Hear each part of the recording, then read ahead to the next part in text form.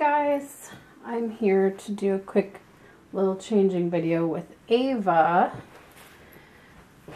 I'm trying to get all the babies into some warmer clothes because it's so cold in here. So I'm just gonna take this romper off of her. And the kerchief thingamabobby. I'm not sure what you call it. There we go. Yeah, so Margaret was sick, or is sick this week with a bad cold. She was really bad when I got there Tuesday morning.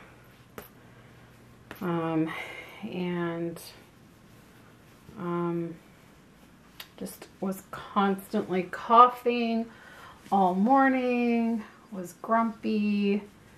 She didn't want her mom and dad to leave, obviously, because she was sick.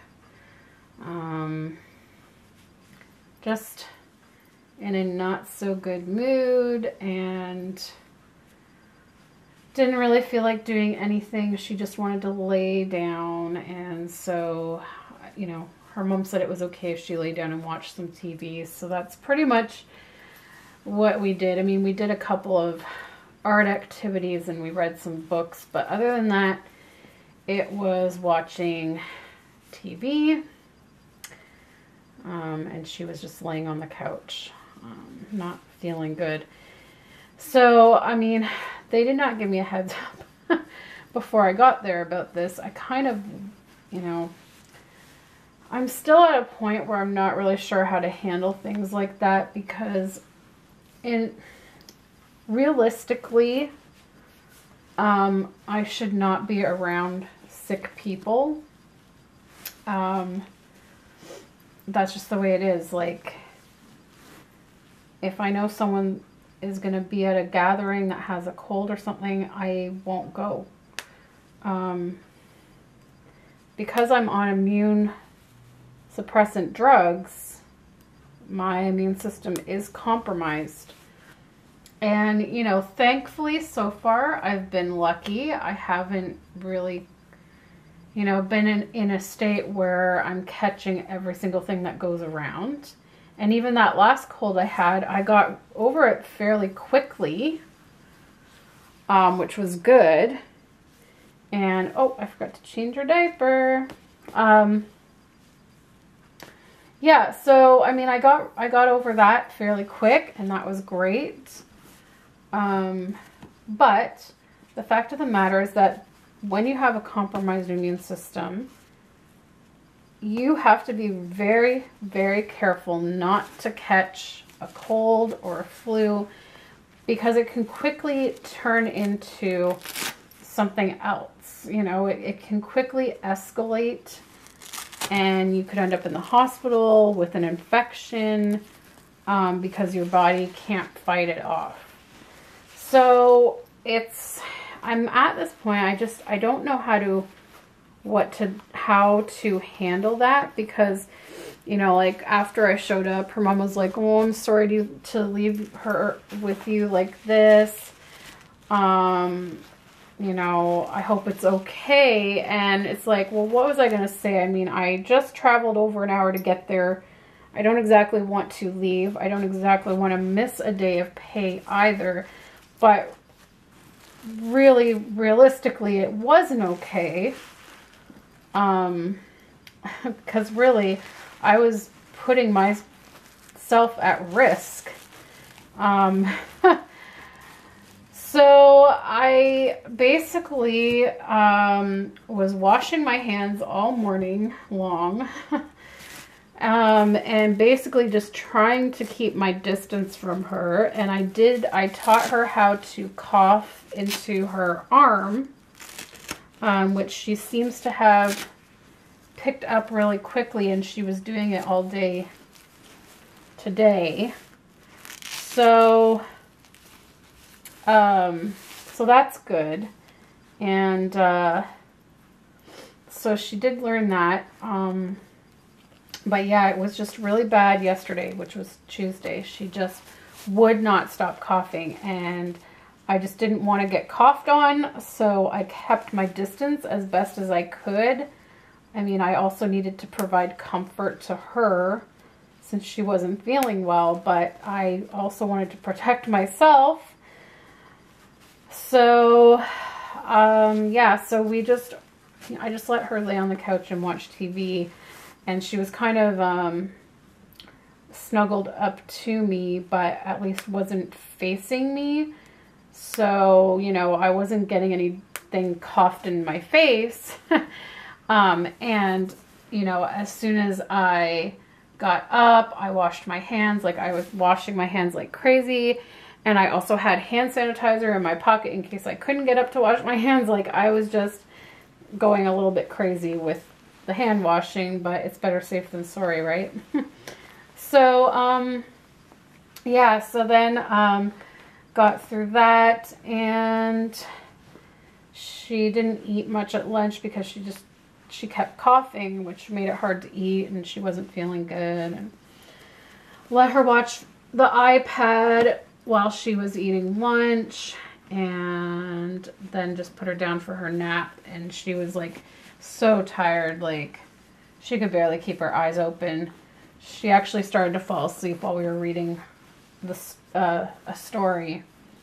These pants are long, even on her. Wow. I thought I've put these on the babies before, and I didn't think they were this long. I knew they were kind of snug in the waist, but wow, these are really long. They're baby gap up to 3 months. And the onesie is from our Auntie Yvonne, one of the many wonderful gifts that she gave us when we were in Denver. I'll show you guys in a minute. But yeah, so that was that. So I was relieved once I put her to bed. I was like, okay. And, you know, I texted her mom to let her know how she was doing, and her mom was like, well, is it okay for you to stay until I get home? And I'm like, well, that's no problem, because now I'm not in contact with her. She's sleeping, you know. But anyways, I did go again today, but she was a lot better today. She was still coughing, but not nearly as much. And she was in better spirits, and she had more energy. So we had we didn't get to go to music class because she still didn't sound well enough that, like, I don't think they would have accepted her into music class. So we stayed home. It was a dreary, rainy morning, and so we stayed home and we did lots of fun activities. We did some stamping with Halloween stamps. We sorted out these plastic skeletons that I have that are all different colors. So there's purple, orange, green, and white. So we sorted those into color, like by color. We sang some songs. We read some Halloween books. I did our harvest fall sensory bin with the acorns and the leaves and the pumpkins and gourds, and corn husks and things like that.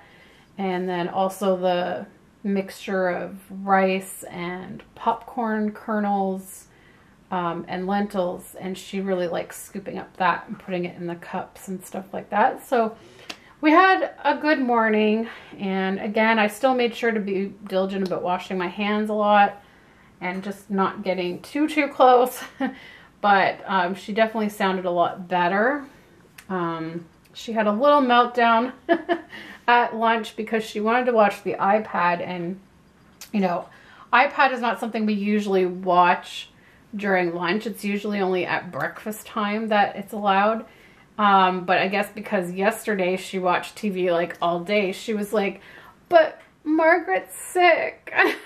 So she was trying to milk being sick to get more TV time, but we were like, no, you're doing a lot better today, so you don't need it. So she had a little bit of a meltdown at lunchtime, but other than that, it was a good day. So anyways, here's Miss Ava. I just need to give her hair a little bit of a brushing here. I don't even know if I need water, actually. It's not looking too bad.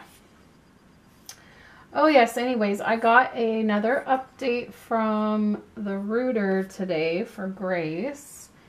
She's coming along nicely. Bonnie said she has had to root her a little bit thicker than she usually roots to make sure that it was staying in the big, like the previous holes that were made in her head because of how big they were.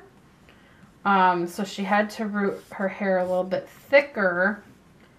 But she thinks that it'll be a few more days before she finishes her. Yeah, a few more days and she should be done. So I don't know if she'll be here in time for Halloween. I really don't know. She might just miss it this year, but anyways, here's Ava. So it says, Daddy did my hair today. Can you tell? Oh, I guess we should have her hair kind of messy then. Because it's supposed to be like Daddy did the hair and he doesn't know how to do it. Anyways, yeah, so I'm liking the way it's like, well, of course she hasn't cut the hair yet. So it's like suddenly Grace has this long hair like way past her bum. It's really, really long hair. But of course she's going to cut it to the length that it was, because I don't want too drastic a change. I want her to have the same length hair and stuff. I hope when she says she had to root it thicker than she usually does, I really hope it won't be too thick though, because you know, like I know I said I wanted more hair added because I didn't like how thin it was, but I also don't want it overly thick. Like I kind of want that nice in between, like where it's how do I put it? It's not thin to the point where you can see the scalp and you can kind of see some bald patches when you tie it up. But I also don't want it to be super, super thick, like it's like hair of like a 6-year-old or something, you know what I mean? So I'm kind of a little bit nervous about that part. I don't want it to be too thick. Yeah, I don't want it overly thick. But I definitely found the way it was before was way too thin. So I don't know. I just hope that it all works out and it looks good. Like it looks good in the pictures, and I'm definitely loving the color, but I just don't want it overly thick. And I know that she can't really help it if she has no choice because of how big the previous holes are, that she might have to root it more, like root it thicker, so that it stays, I guess. But yeah, I think she was saying like so that it stays when she starts gluing it in, because I guess sometimes when you glue, sometimes you can pull some hair out, I guess. But yeah, so I don't know, we'll have to see, but I think it'll be okay. And I'm looking forward to seeing it finished. But anyways, there she is. Let me guys bring you closer. There she is. Hello, aunties. It's a purple shirt. Well, it looks like a purple short sleeve shirt with a pink long sleeve shirt underneath, but it's all one piece. And it's got a little monkey.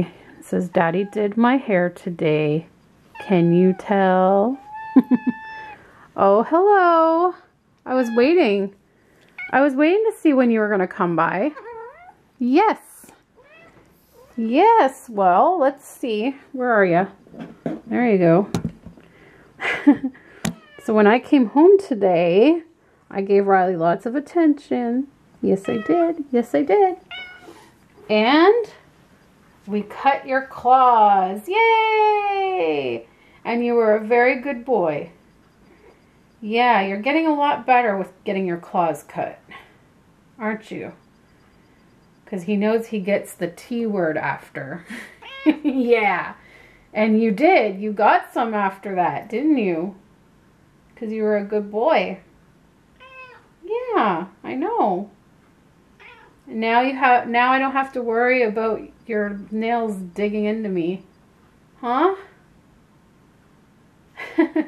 See, Riley, we got him from, like I said, we got him from the shelter, and I guess his previous owners declawed him, his front paws. So he doesn't have any claws on his front paws, but he does have back claws, and they can get quite long. And when he jumps up on you, sometimes they can be quite sharp. Eh? You've stepped on Daddy's toes before, and he's been like, whoa! So we try to cut his claws once a month, but sometimes I go a bit longer than that. Eh? But they were getting super long, so we got it done, and you were a good boy. Yeah. And now you're going to need my blanket. Yeah, he loves my Tide fleece blanket.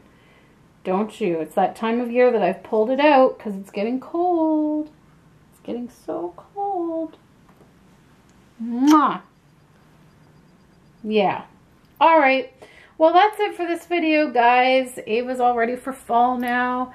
Who else needs to be changed? I think that's everybody. I should probably change Chloe because she's still in her lupus awareness sleeper from May.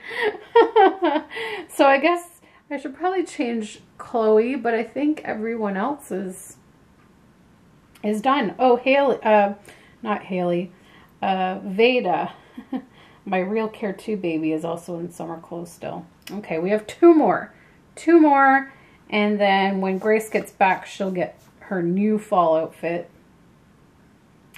and then we'll be all set. But also, starting next week, I got to start getting babies ready for Halloween, because we've got to do our Halloween special, don't we, Riley?